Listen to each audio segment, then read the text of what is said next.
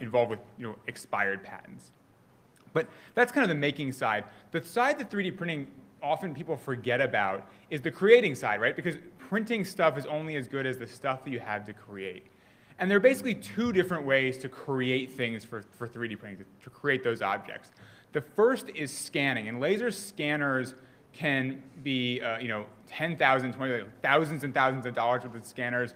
Or you're also seeing a great set of technologies that are coming down like super low-end 3D scanners. So this is the face of my coworker.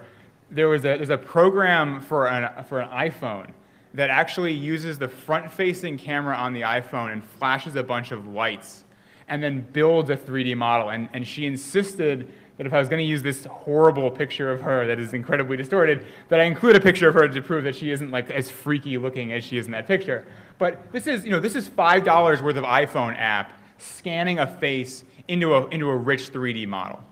So this is a really impressive technology. You're seeing on the creation side, you're seeing it on the output side. But in addition to scanning things that already exist, you're also talking about creating things, right? Creating things in a virtual space. And many of you are probably aware there's CAD programs like AutoCAD that are going to cost thousands of dollars per seat. But there's also a whole universe of free programs that allow people to build things that are 3D objects. So you don't need a $1,000 CAD program to have access to it. And this is it's actually a very rich universe of programs right now. And some of them are very sophisticated and complex. Some of them are very easy to use, but not necessarily as powerful. These are just some examples. Blender is one that I'm going to guess that a couple people here are familiar with. That is very sophisticated, very hard to use. I sit down in front of Blender and I kind of stare at it and have no idea what to do with it. But if I was skilled in Blender, I could make incredible objects. Kind of down the line of complexity, you've got Google SketchUp. This is easy enough that even a lawyer can learn how to use it in about an hour or two. So this is something that we managed to build in SketchUp. And then you're actually seeing browser-based designers. And so these are things, you don't have to download a program. You can just do it in your browser. Tinkercad, they use sort of like a gamification to teach you how to use the tools, which is really important because for many people, thinking in that three-dimensional space, if they haven't done it before, can be a real challenge. And so finding a way to bring people into that design process is actually one of the hardest things to think about when you're thinking about 3D printing. 3D Tin is another program. It basically uses like pixels and Legos, another way to kind of ease your way into it. And I wanted to add this other one. This one I absolutely cannot use. It is beyond my capability. But this is OpenSCAD. This actually, instead of using kind of a 3D space where you are manipulating objects, you code the object, and then it just sort of renders it next to it. So if you are a coder, if you think sort of in code first and in object second, there's even a 3D design program for you. And so that's kind of on the design side. That's how you make things. But how about when you want to actually print things, when you want to actually have those physical objects? You can think about it having three categories of 3D printer right now. The first one is this sort of industrial category.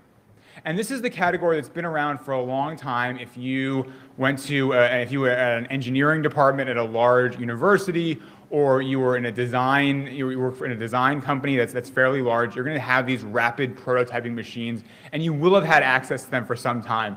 These are just some things we happen to have around the office, and you can see it prints it out in kind of like a gluey powder. It's hard, but it's almost like a plaster. And so, if you were a shoe designer, you may design the shoe, and then you print it out, and you look at it, and then you change it, and you can do that very rapidly. If you're an architect and you're designing a building for someone, you can print that building out and show it to them. And if you have clients who are not used to looking through architectural plans and can't really see it when it's 2D, handing them a model is an incredibly powerful way to say, this is what we're going to build. And it's not a replica, right? It's an exact copy scaled down of what you're building in the computer. And this is just sort of a consumer product that same sort of thing. If you were designing a bottle, you could design it, you could print it out, you could hold it in your hand and say, oh, well, this is what this is going to feel like. Maybe I want to change it. Apple has a lot of these things. People who do high-end industrial consumer design are dealing with these sort of rapid prototypers all the time, and these are machines that are going to cost you $10,000, $50,000, $500,000, depending on what you're using it for, because beyond the rapid prototyping, you can also use them in actual design. There are parts of the new Boeing 777 Dreamliner that are 3D printed. Those aren't the wings, it's not the fuselage, but it's parts that are hard to build other ways that especially have to do, I believe, with airflow management. But it's just an easy way to design shapes that are hard to make in other ways. So this is sort of the industrial world. If you talk to people who've been in 3D printing a long time, if you were feeling not super charitable to them, you might describe them as sort of the mainframe business of 3D printer, right? They say, oh, well, this is what people use it for, and no one would ever want one of these in their home. So that was the received wisdom in the world of 3D printing and additive manufacturing until, as I said, a couple of years ago, some of the early patents expired.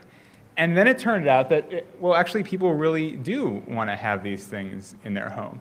And so you started to see first with a guy in England, Professor Adrian Bowyer, and the RepRap project, and then with MakerBot and others coming together, saying, okay, we can play in this space. We can make these. Let's make these 3D printers that are accessible to people at home. They print in ABS plastic, so Lego plastic. And let's see what happens if we just make these available to people. And what you've seen is this incredible proliferation of these machines. So these are probably, MakerBot has been downstairs, so MakerBot, they're a very well-known brand of this. RepRap is in the middle there. And then even on the right, this is actually a very interesting one. This is the 3D Systems Cube. And 3D Systems is a company that is in the really big, expensive 3D printing market. But even they have decided that they want to get into this lower cost, lower resolution plastic 3D printing market. So they were sort of forced into that market when the patents expired. But if you watch how quickly these things develop, it's amazing to see how fast quality is improving in this sort of open development space. If you go on Kickstarter every 2 weeks, there's a new 3D printer out there, and every single one has a new attribute and something different, almost every single one, has a new attribute, something new and different about it. And so it's this incredible pace of innovation around just this basic 3D printing technology. The other category, the third category, is kind of the Kinko's category of 3D printing. These are companies that buy those super expensive 3D printers and then make them available to everyone else. So Shapeways is a very well-known example of this. They have all these high-end 3D printers, so if you design something, you can upload to Shapeways, you pick your material, they'll print it out, and they'll send it to you. And almost more interestingly, they will also allow you to set up a virtual storefront. So if you're a designer, you can do a bunch of designs, and you don't have to order, a 1,000-unit run from China or somewhere, and then have them in a warehouse. You just throw the design up, and if people want it, Shapeways will print on demand, and they take a cut, and you take a cut, and everyone's happy. If no one likes it, then you're out whatever time it took you to design the design, but you're not in a situation where you now have all this product you need to get rid of. Pinoko is another great example. This is actually worth mentioning. Pinoko does 3D printing. They do a lot of digital manufacturing together. So when we're talking about 3D printing gets a lot of the attention, but 3D printing is really just part of a larger digital manufacturing ecosystem where you're talking about CNC mills and laser cutters. I mean, laser cutters are used to make a MakerBot. There's this whole suite of technologies that allow you to do very precise, low-run manufacturing that, as they become to be available to people, really change the way that people interact with objects and with kind of the physical world around them. And 3D Systems also has sort of a Shapeways type system that they're rolling out. So they are sort of everywhere. They're buying companies left and right. They are a very interesting company right now. So what? We've got some industrial 3D printers. We've got some personal 3D printers. You can use a laser scanner. You can use free software. La-di-da, who cares? Why does this matter? So the answer to that, and it's an unsatisfying answer and an incredibly satisfying answer at the same time, is that it's really hard to say. 3D printing is a general purpose technology, right? It makes things. And so sitting here where we are at the cusp, at the very early stages of 3D printing, standing up here and telling you, well, this is the way that people are going to use this is the impact this is going to have, is a lie. Nobody knows. It's a general purpose technology. It's used for all sorts of things. Some are frivolous, some are amazing. And so it's just, we're sitting here thinking to ourselves, so what? I don't know, but something. And that's very exciting. What we do know is you can use 3D printing to print things that cannot be manufactured or manufactured easily. Like I said before, you've got pieces of a 777. And these are pieces, they aren't using 3D printing because they want to use it for a press release. They're using it because it was the way to make that shape in the most efficient way possible. If you talk to engineers and designers, this was something of a surprise to me because I'm not very smart, I hadn't really thought about it. A lot of the shapes that you see in everyday world, the reason they're shaped like that is because that's the easy way to manufacture it. But if there's another way to manufacture a different shape, there's nothing stopping you from doing that. If you go to Shapeways, especially, and you see, or Thingiverse, and you see the kind of designs that the jewelry designers and the sculptors are putting out, and they look like nothing you've ever seen before, and it's not exclusively because no one has been able to imagine a shape like that before. It's because there hasn't been a practical way to translate it from someone's idea into the real world. And 3D printing can also drive mass customization. When you are printing every single one individually, changing it is not a big deal. Right now, if you are going to make a bunch of objects, you make one stamp and you stamp out 1,000 or 10,000 or 1,000,000, and they have to be exactly the same because you've got one stamp and they all have to kind of be stamped out the same. If you're printing every single one out, small variations are irrelevant to you. You don't care because each one is made individually. And so the uninteresting first generation uses of this is you're seeing people who have sort of custom bobbleheads and things like with custom script on it. And it's not uninteresting because it's not cool, but it's sort of like, these are the things that you can are easily imagined from today. But as you start playing out what it means to be able to mass customize every single object in your life, it presents an incredible suite of opportunities. And all of this is basically because it begins to drive creation to the edges of the network, right? People who did not have access to an easy way to manufacture things before, all of a sudden have access to a way to do that. And they do weird things when they get access to stuff like that. Some of it is really interesting, some of it is really frivolous, but almost all of it is something you couldn't anticipate. And so, one of my favorite examples, and this is because I'm a policy person and that's what I do, is we've seen a lot of 3D design for protests. So one of the issues that my organization was very much involved with was the SOPA-PIPA fight earlier this year. And so we saw that the first one I saw was somebody printed out in this up here a no SOPA-PIPA badge. And people said, okay, print these out and send them to your representative and say no to SOPA and PIPA. I have no idea if anybody did this. I have no idea if any office got this. But it's great. I love that impulse. And since then, you've seen the sort of proliferation of other 3D printing protest examples, right? You've got a gay marriage one, you've got a 99% one, you've got an Occupy one, you've got a no nukes one. The one in the upper right may ultimately be my favorite. That gentleman is Chris Dodd. He used to be a senator and is now the head of the MPAA, which is the movie studio lobbying arm. And the thing below him is a decryption key for Blu-ray discs, I believe. So it's sort of like a shrine to anti-DMCA circumvention. So you see random things that people are doing. So let's step back because, as I said, this is the kind of thing where it's a general purpose technology. It drives creation and innovation to the edge of the network. It's hard to say what impact it will have, but people are doing really interesting things. This sounds, especially to this group, I imagine, this sounds a lot like a computer.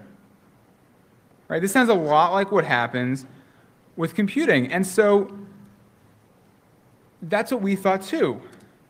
And so we thought to ourselves, well, okay, we every day at Public Knowledge, we are engaged in all of these digital intellectual property fights.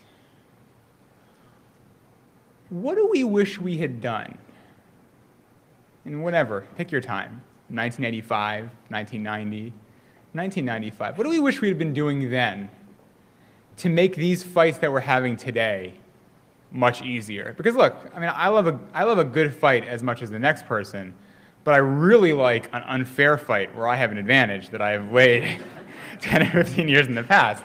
And so we said, okay, well, so what can we do? What can we do today to make our lives easier in whatever, 5, 10, or 15 years? And so as an example of this, I want to tell you the story of kind of digital copyright and digital IP.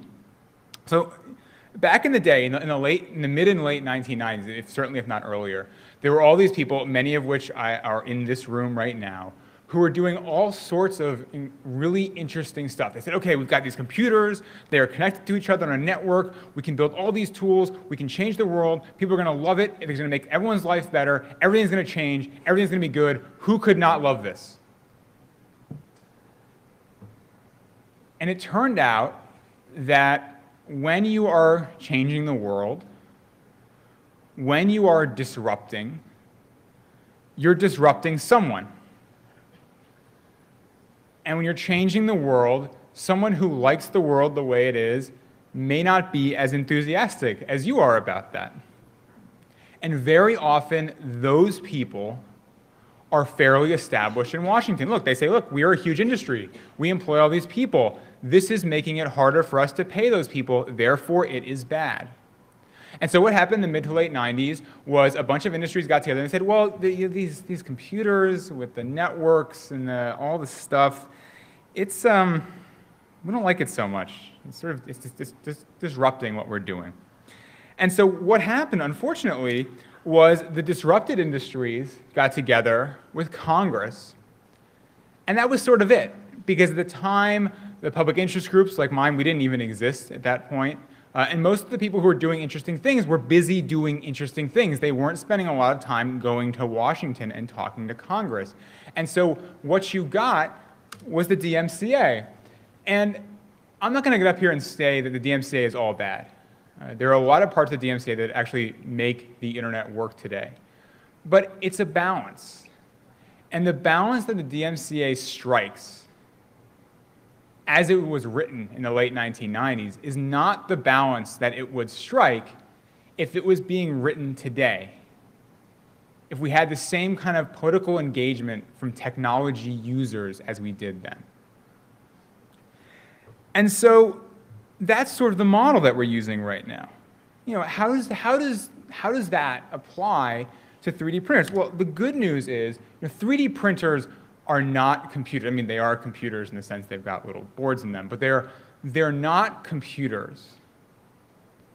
And one of the most interesting ways that they are not computers is in the way that they relate to intellectual property.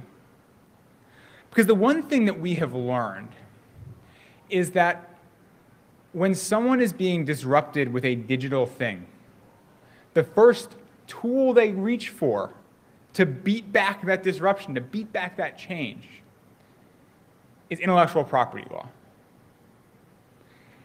And it's actually kind of a historical fluke that we associate intellectual property law with digital technology.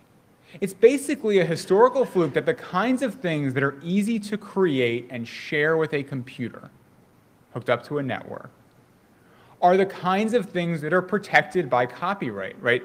It's just, movies and music and articles and photos, those are the things of copyright. But when you step away from your computer and you enter the real world, you are reminded that most things in the world are not protected by copyright. And 3D printers make things in the real world.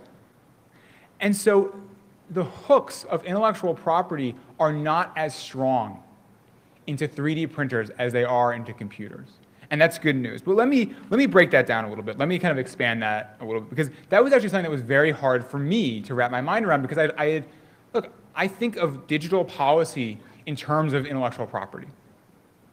And that's maybe good, maybe bad, but that's just because that's just sort of what I associated with the internet and with computers. The way you deal with it is copyright, copyright, copyright. When you step away from the computer, you look at the real world, you find yourself in a world full of things that are not touched by copyright and really not touched by any kind of intellectual property at all. So let's talk about copyright.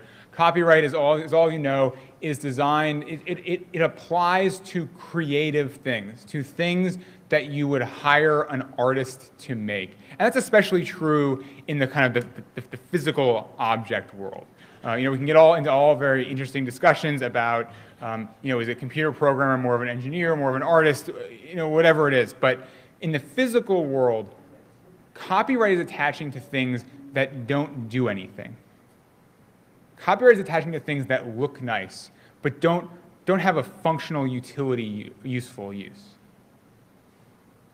But copyright has some very interesting features. Copyright is automatic. There are good reasons to register your copyright, but you don't have to register your copyright to get copyright protection. If you are right now sort of writing an email or doodling on your program or something else besides listening, that doodle is protected by copyright by virtue of writing it down, of drawing it out. That email is protected by copyright by virtue of you typing it out. And not only is copyright automatic, it lasts a really long time. Right now, copyright lasts for the lifetime of the creator plus 70 years. So that doodle is protected until the day you die, and then for 70 more years after that. And damages in copyright are assumed to be automatic. You can, without proving any real damages for infringement, you can get up to $150,000 per work. So copyright is something that is automatic, that is long, and that is expensive, but it doesn't cover functional items. It doesn't cover useful articles. And this is the world of patent. And the thing that you have to remember is that patent and copyright are mutually exclusive, right? It's one or the other. You walk through the copyright door, you walk through the patent door. It's not both. And if it's a functional item, it's not the copyright door, it's the patent door. So what about patents?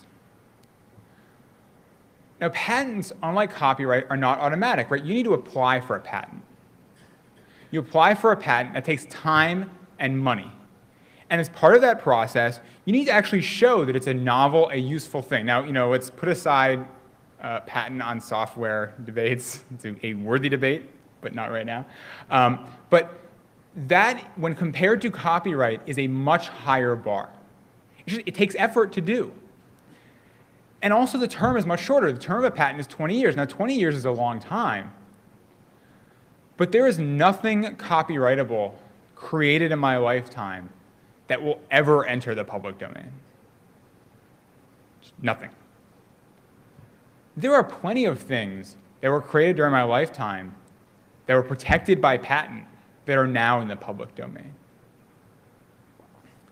And the other set of intellectual property that we need to at least touch on, but isn't as important here, is a trademark and design patent. And the reason the trademark and design patent is not as important is, first of all, you can't get a trademark or design patent on a functional, useful article.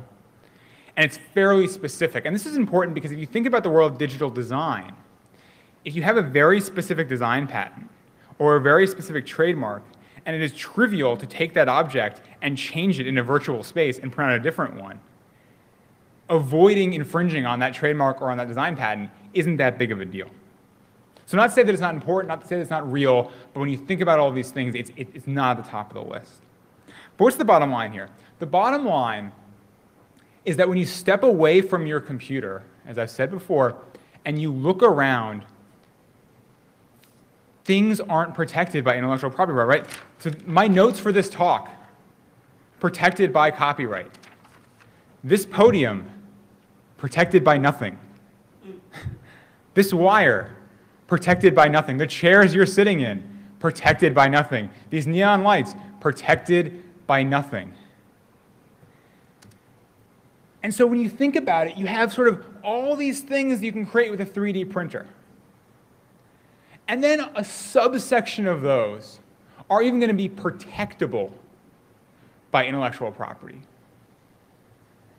And then a smaller subsection of those are actually going to be protected because there are all sorts of things that are either that maybe were in the kind of the patent universe but weren't worth patenting, or they were worth patenting but they were worth patenting 25 years ago and are now in the public domain. I mean, if you had this kind of diagram for something on a computer you're talking about, it would be a one-to-one, right? Basically, everything you type up on a computer is automatically protected by copyright.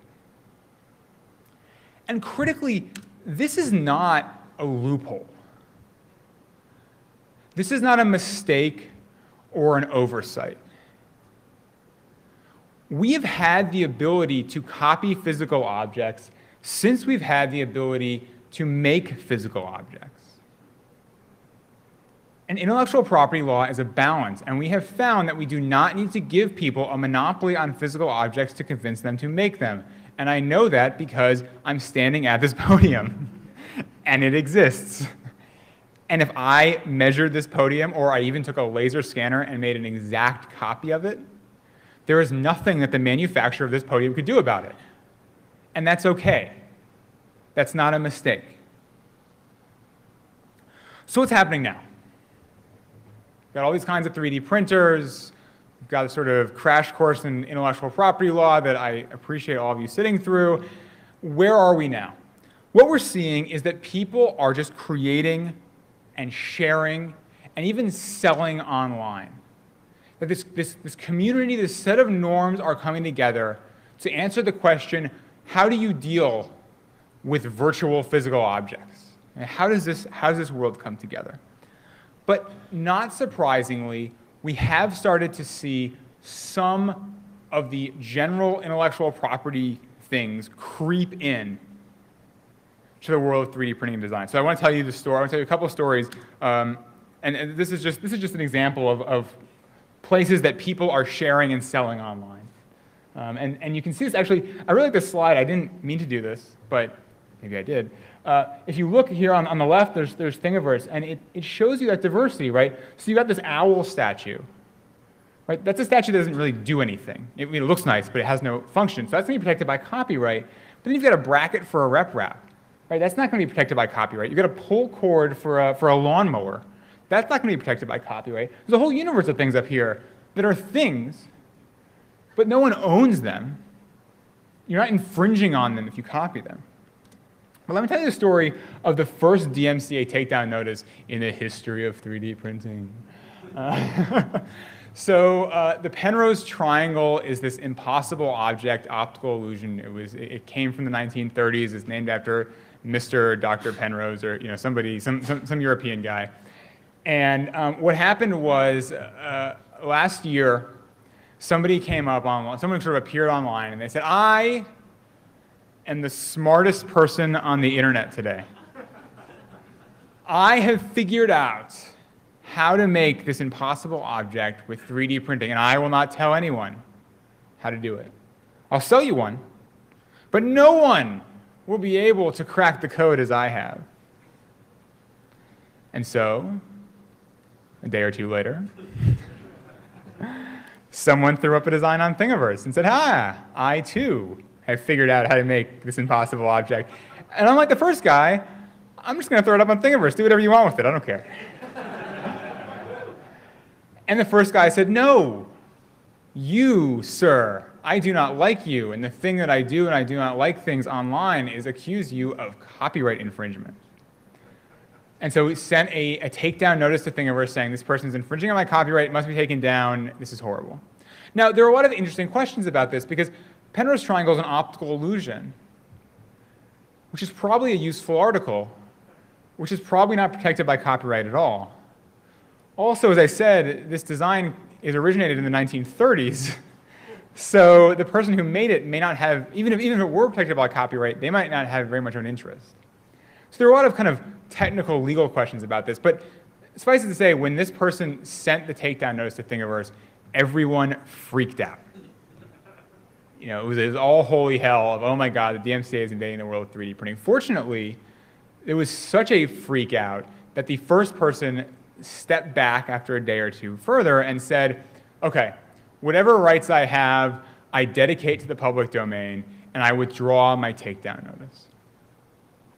So we saw this attempt to use intellectual property law, and then a community freak out, and then kind of backing away, which was good. But this isn't the only time that we've seen intellectual property law used to take down 3D printed objects, and sometimes it actually is probably right. This is a cube from the movie Super 8, and there's a guy designed it and put it. I don't know if you've seen the movie Super 8. So he will tell you. So this is the design, and he put it up online and got a lovely letter from the good people at Paramount who said, we would really don't want you to put this up, and we want you to take it down. And he did. And the funny thing is, actually, if we lived in the world of Super 8, this thing would be a functional object and not protectable by copyright. But because we don't live in the world of Super 8, it's just kind of a sculpture. And so it was protected by copyright. And so, sort of all's well that ends well. The universe of copyright can work when it is supposed to work online. Another example of this, and this is actually a really complicated example, is this is a mech from Warhammer. And so someone put this up, and the Warhammer people freaked out a little bit and said, take this down, this is infringing on our copyright. And initially they did. And that would sort of be the end of the story if this was actually a copy of a mech from Warhammer, because the Warhammer mech is a character in a video game. It's going to be protected by copyright. But it turns out that this is actually not a copy of a Warhammer mech.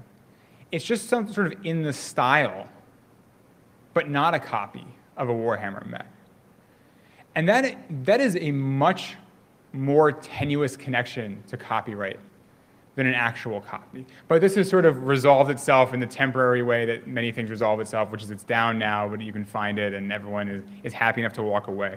But we are seeing good examples of not infringing copyright, not pursuing copyright as well. Many of you familiar with Settlers of Catan? Yeah? Probably a little bit? Okay. So the way that copyright works for board games is you cannot copyright the rules of a board game. And you can't copyright parts of the board game that are necessary to play it. So Settlers of Catan is made up with these tiles that are shaped this way, and so this person made this incredible 3D printed Settlers of Catan board. The way that the Settlers of Catan people represent sheep and bricks and stone and all those things, the kind of those images on the tiles, that's protected by copyright, but tiles shaped that way that represent those things are not. So this board does not infringe on the copyright of Settlers of Catan, and we have encouragingly not seen the Settlers of Catan people demand this be taken down. So what is this? What is the kind of the meta message here? What's the real takeaway from here? All these stories. The answer is actually that it looks like for now, community norms are basically working. Right? The 3D printing community and design community is coming together and working to regulate themselves. And we're seeing that even in the design of a site like Thingiverse. Right? Thingiverse is set up to show you where a design came from and where it is going. So the fact that you cannot sue someone for infringement doesn't matter, because the thing that you care about as a community, if you want to be a healthy, creative community, is finding a way to identify and reward creativity. You really want to be able to identify those innovators and reward them. And if you can do that in a way that does not require massive lawsuits, you can be a much more nimble and creative community. And so you see it in things like Thingiverse, but this isn't just like this thing that could work in this weird corner of the internet. Billion-dollar industries are also built on this idea. Fashion, cooking, haircuts, all of these are low IP industries. You cannot copyright a dress. You cannot copyright a really fancy dish. You cannot copyright a haircut. And so when you talk to people in these industries, they will talk and they will talk and they will talk and they will talk about their influences and about their inspiration. But they will not tell you, we are licensing from my inspiration. They don't have a deal with their influences. It's just very important in that community to talk about where you get your ideas from. And that's what you're seeing in this world of 3D printing. And this is great because you're so much more nimble. I'm a lawyer. I love the law. I think it's really important. I do not necessarily think that every new idea should have to go through a bunch of lawyers to be checked off before it hits the public. It's a slow, bad way to do things. And so finding a way to structure this community that does not require heavy IP law is great. And we are seeing that, and that's really encouraging. So for now, we're seeing this system work. So what's happening in the future? This is coming back to, as I said, it is much easier, I'll tell this to everybody, it is much easier to make friends before you need them. And so what are we doing now to make sure that we're laying the groundwork for that day that someone walks into their congressman's office with a MakerBot and says, this pirate box is destroying my business. You need to outlaw it. I don't know if that's a good cheer or a bad cheer. You know, as a general matter, right?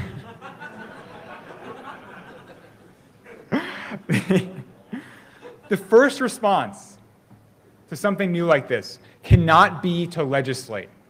When you see new technology, your impulse is to think of the most horrible dystopian future you can imagine and pass laws to stop that from happening. Right? Like the future where Biff owns the cops and everything is horrible and it's like all going to shit, right? This is bad. And so we need to pass laws to make sure that can't happen. That's a horrible idea. And why is that a horrible idea? Because, first, that wasn't going to happen. But second, and probably more importantly, in trying to outlaw imagined future threats, you inevitably prevent productive paths of innovation. So your first reaction cannot be, let's pass some laws. The other thing to do is to introduce 3D printing to policymakers, and we've been doing this. You know, you may recognize some of these people up here. We bring the 3D printing community to Washington. If you're interested in this, come find me afterwards, and just say, hey, we're real. This isn't science fiction. And not only is this real, this isn't even a real hobby, this is a real business. We're hiring people, we're selling things. We're moving into new offices.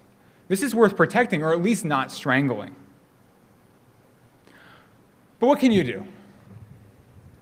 What can you do to help protect 3D printing in Washington?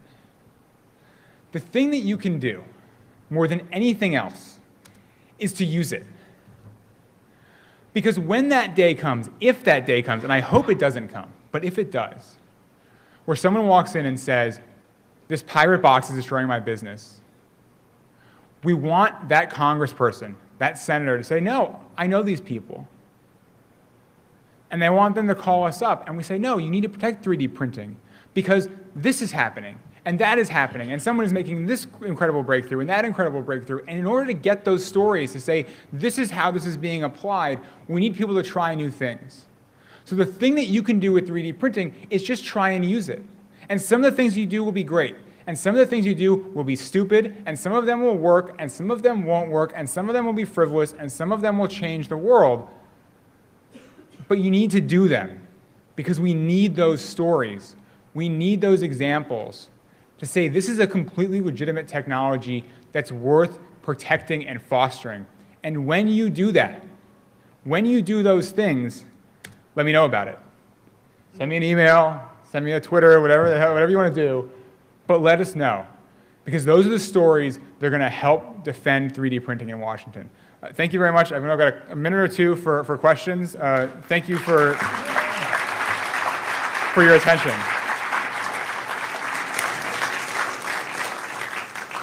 Anyone have any questions? Come to the mic. In the music industry, there was a period in which the music industry wanted all MP3s banned totally. Now it's in a position where they kind of like rely upon it for money revenue and also still want it banned for use of piracy.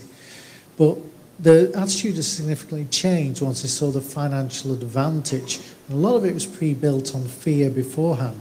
Do you think there's an advantage in briefing the politicians to state the fact that yes, this is a different pattern, but not one that's going to necessarily damage the United States or Europe or whatever, but could be to the economic advantage and present things in a way that will enable the politicians, when people do present them with a fear, to say, no, you can shift your business and you won't lose out. You've only got to gain from this. Yeah, absolutely. And there are two great parts of that. The first is to say, there is a story you can tell about 3D printing about bringing manufacturing back to the United States. And that is a very attractive story in Washington right now. And to say you can move manufacturing from a faraway central place to a much closer local place.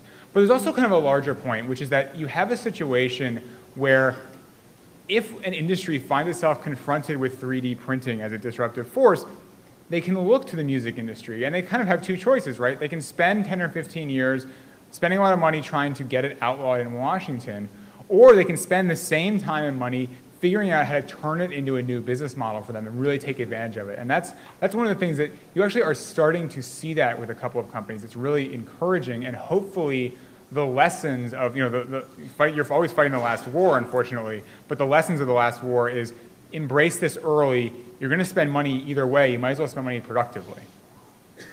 Cool. Hey, great talk, by the way. What I wonder about is a lot of us here are geeks, basically, and we like geeky things. So one of the first things I thought of when I thought 3D printing is making my own Doctor Who stuff, making my own Star Wars stuff. And when you start doing that at home and you have that out there, there's got to be a lot of pushback from industries in that. So what's Hasbro say about it, basically?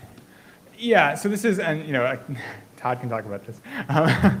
So yeah, when you're talking about making things from movies, TV shows, you are going to be working into the world of copyright. And so that's really going to be, it's an opportunity, or it's a challenge for those companies that own the rights. They can take it one of two ways. They can spend all their time suing the fans who are such big fans they want to design and print their own version, or they can really find a way to capitalize it. And the hope will be it's the latter, but it's sort of an open question. And a lot of that, again, it comes down to sort of community norms and to what's okay and what's not okay. But it's an open question. I don't have a good answer for it, but it's a good question to be asking.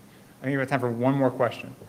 You're saying most physical objects are not protected, but isn't there a designer or industrial designer behind it that made that could claim IP in some shape or form? So the answer is if yes, yes, if no, no. Simply because someone made a thing, someone made this podium. The fact that someone made it isn't the kind of starting point for the analysis. The question is, what is the IP you think you have? And if you're talking about an industrial designer,